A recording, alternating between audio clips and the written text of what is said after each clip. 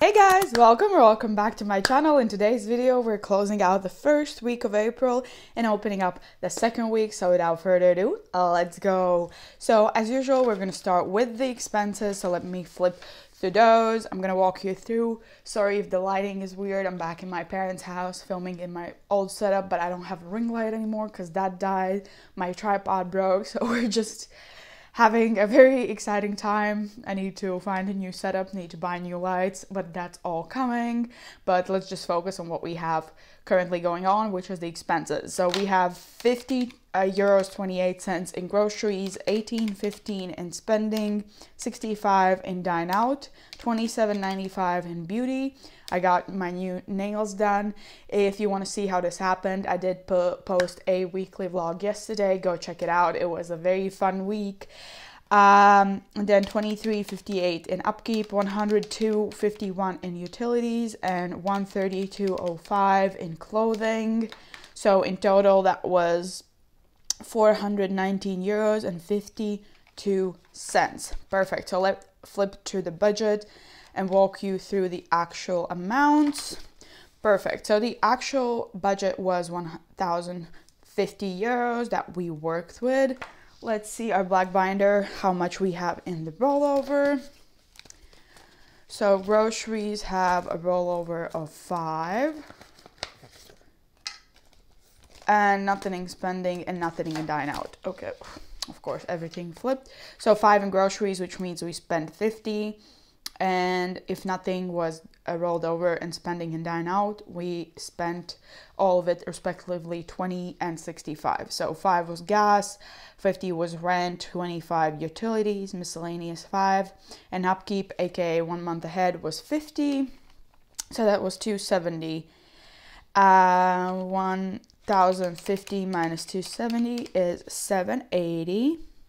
And 780, bringing that up to short-term sinking funds. Everything here stayed the same. 50 in beauty, 20 in birthdays, 10 into Christmas, 20 in clothing, nothing in gifts, 50 in health, 5 in holidays, 80 in subscriptions, and travel in I got 50.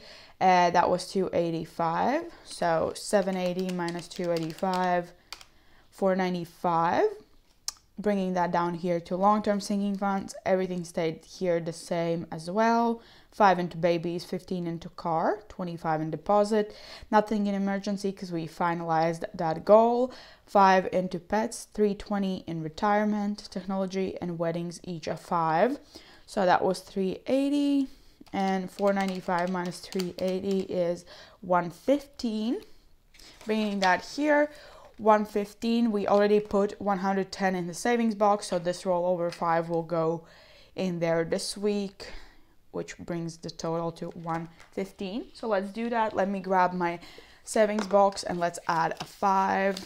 Somebody in my previous video did mention that I have a single 15 left, and it's here. I ran through it last time, but I'm gonna fill it in with the next cash stuffing.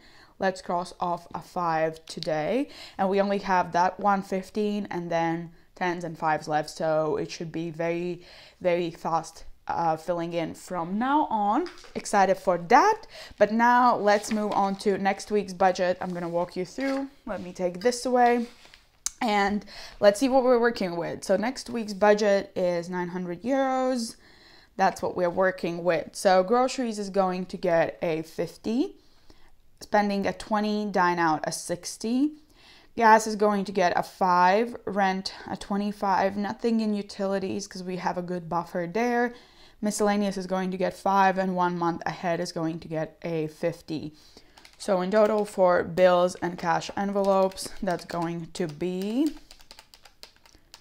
215. So 900 minus 215 is 685. Perfect. We're bringing that 685 up here to short-term sinking funds. We are going to put 30 into beauty, 20 into birthdays, 10 into Christmas, 20 into clothing. Health is going to get a 30. Subscriptions is going to get a 20. And travel is going to get a 50. So in total, for short-term sinking funds, that's 180. So we have 685 minus 180 is 505. We're bringing that down to long-term sinking funds. Babies is going to get a 5, car a 20, deposit a 25, nothing in emergency, 5 into pets, 270 in retirement, and 5 in technology and weddings each. So in a long-term sinking funds, that's going to be 335. So 505 minus 335 is 170.